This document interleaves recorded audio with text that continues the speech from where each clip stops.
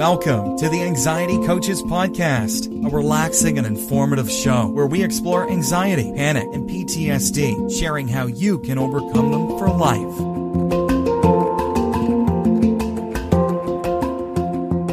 Aloha! Welcome back to the Anxiety Coaches Podcast. I'm your host and coach, Gina Ryan, and I am so happy to be with you again today as together we can consider the many ways to bring your mind and body back to its natural peace and calm. We offer a number of ways to help you with your journey here at Anxiety Coaches Podcast, and I hope you will take advantage of everything that we offer. Be sure to subscribe to this twice-a-week podcast.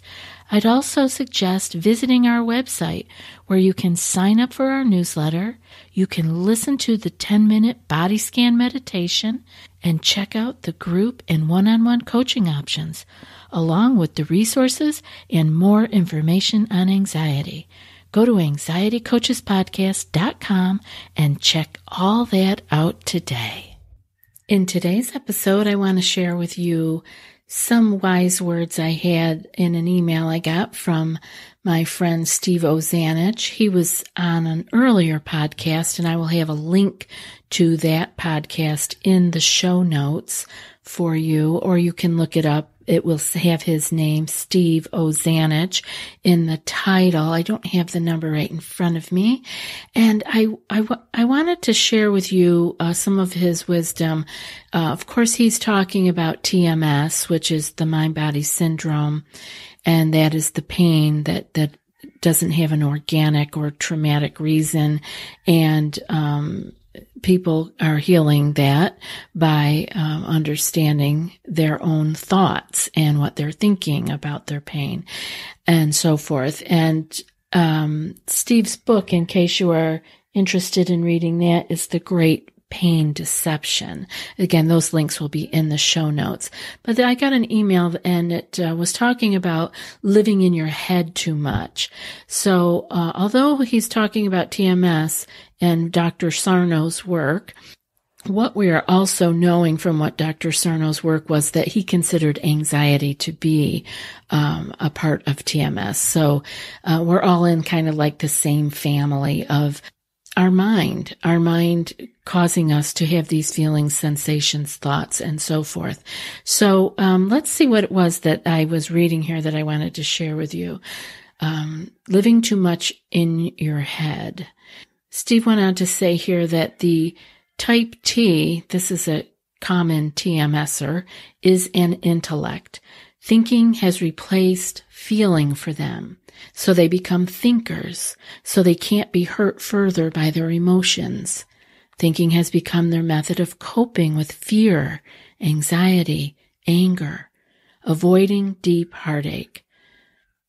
Steve says the brilliant Swiss psychiatrist Carl Jung stated that nothing inhibits feeling like thinking. Thinking blocks the dreaded emotional experience, and so it happens that people in pain are living their lives in their head.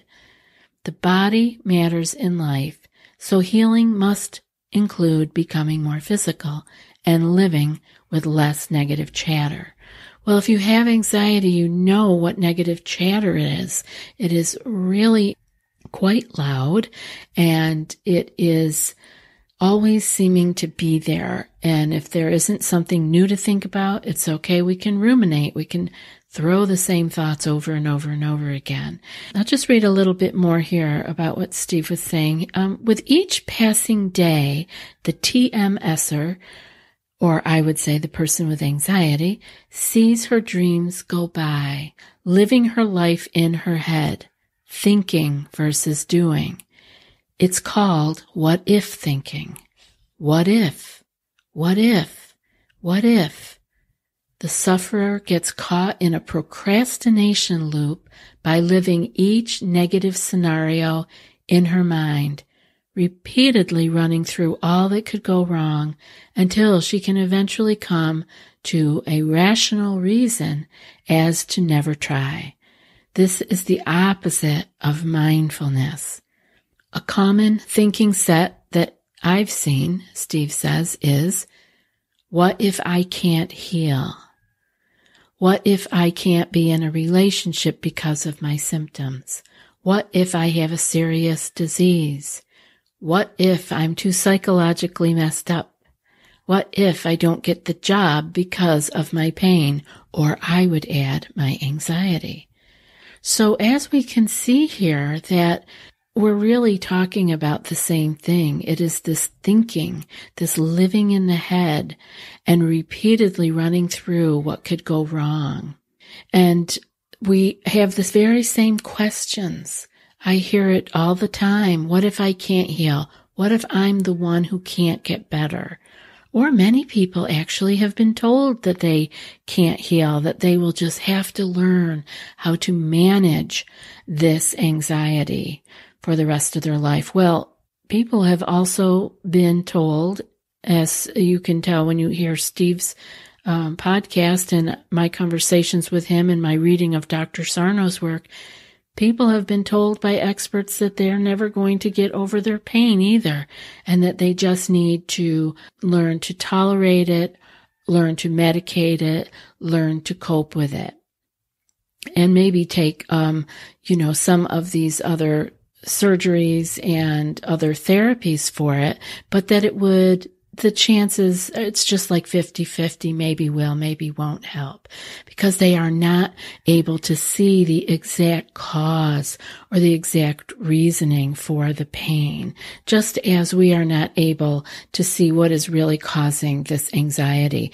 It's almost like it's become redundant. It's there and it's there and it's there. And of course we have more stress in our life, which actually helps to feed it. It fuels the fire. And let's see, Steve goes on to say, I can only say from experience that the occurrence of these bad outcomes is extremely rare. They almost never, if ever, happen. But when told that these things are possible, the response is usually, like Lloyd Christmas in Dumb or Dumber, so you saying there's a chance? Life has few guarantees, but one certainly is that if you believe you won't heal, then you won't heal. As Henry Ford said, quote, when you think you can or you think you can't, you're right, end quote. When people want to heal and they're finally ready to heal, they will begin to become more active with their body and less actively negative in their head. So I want to stop there because I want to talk about that. Whether you think you can or you think you can't, you're right. And our mind is the problem here. We have stress from the outside and we are going to continue to have stress from the outside. But what is our interpretation of this stress, or in the TMS case here, pain that Steve was talking about? What is the good of interpreting it negatively? Now, we may have been told, negative things about it, and so we may be discouraged, but let's keep hope alive, because the way that I have been seeing it is many, many, many people heal all kinds of things. And so you have to believe that if one can do it, you can also. Now, that doesn't mean it happens overnight. It may mean many things that you have to let go of in your life that have been causing you to stay negative or to be in the way of your healing. But we want to do what he says here, begin to become more active with your body and less actively negative in your head. And we know with anxiety too that we become better off when we are active in our body. Most people do better when they have had some form of exercise added to their regime, unless you are one of the cases that have been over-exercising and exercise has become a new stress in your life. That's a different case. For most people, they are bogged down with life and responsibilities and to-dos, and they are not being active in their body. And also because they are afraid. Many are afraid of raising the heart rate because that makes them feel that they will trigger a panic attack or at least an anxiety full-blown day, and they can feel overwhelmed by that.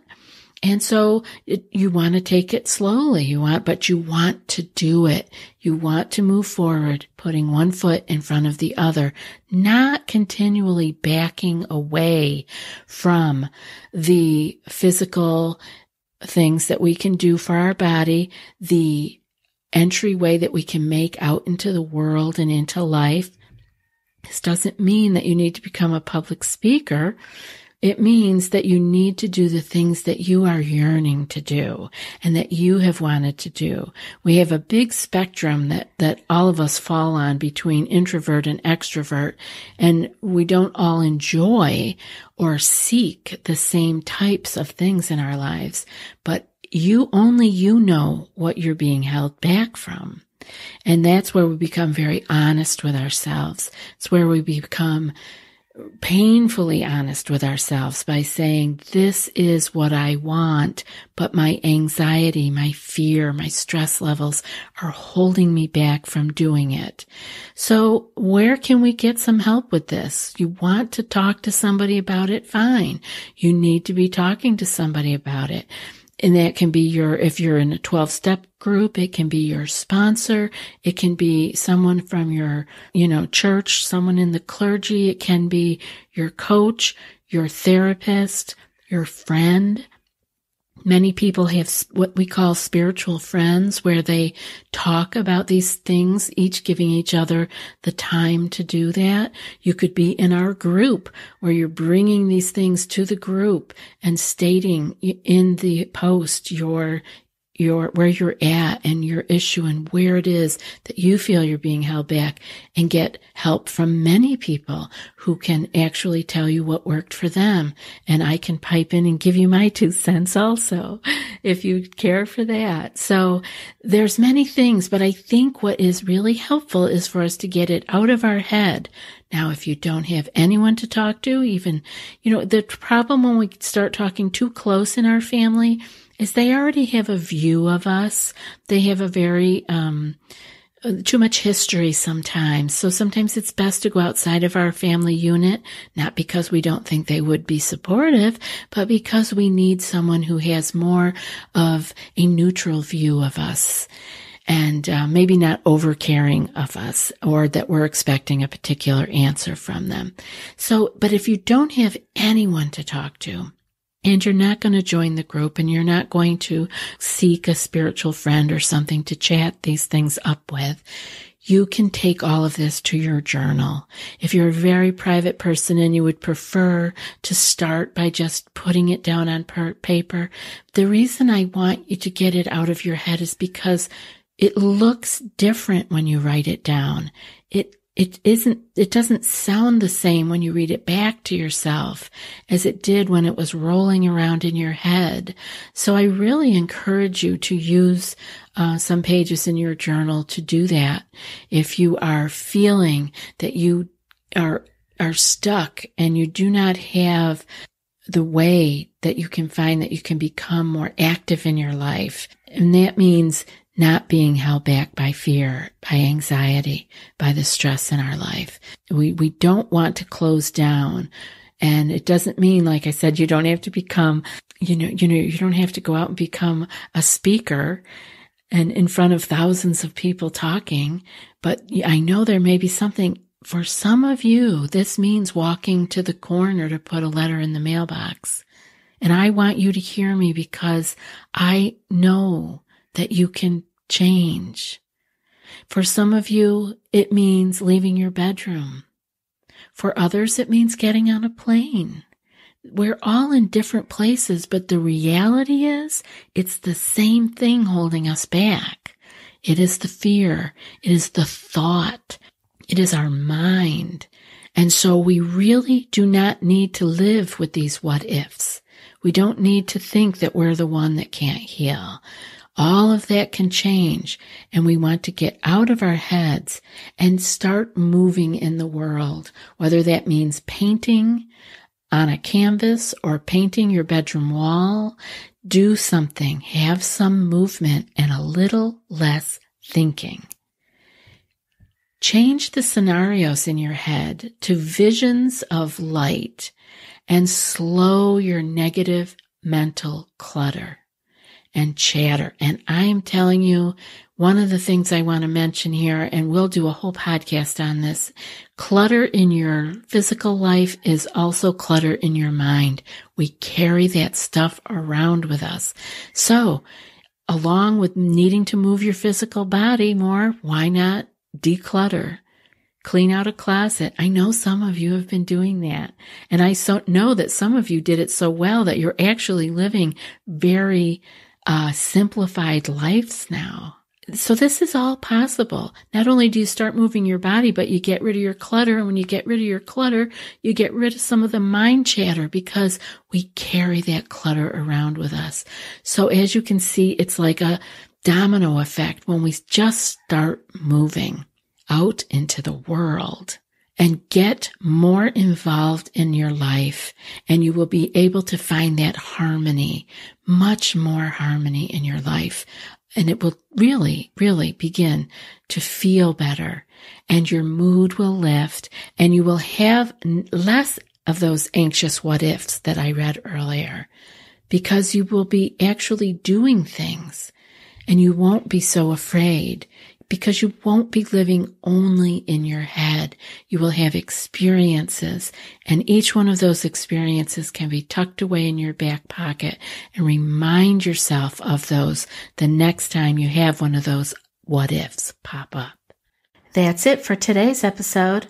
And before I read today's quote, I want to remind you that if you want more than what's offered here and more personal guidance, you might be ready for our group coaching membership program. It's a deeper dive into what you learn here on these episodes. Each month, you'll receive 2 anxiety clearing skill sheets sent in email. You'll also receive 2 live group coaching calls, which are recorded in case you can't attend. Those will help guide you through your challenges. And there's also a secret Facebook group for coach and community support every day, all month long. So if you're ready for more, go to anxietycoachespodcast.com/group-coaching and join today. I'd love to see you in the group. And now for today's quote. Healing may not be so much about getting better as about letting go of everything that isn't you. All the expectations, all the beliefs, and becoming who you are. And that's from Rachel Naomi Remen. I'll be back in a few more days with another podcast. Until then, be well and aloha. Thanks so much for joining us for today's episode of the Anxiety Coaches Podcast. Find more information at theanxietycoachespodcast.com.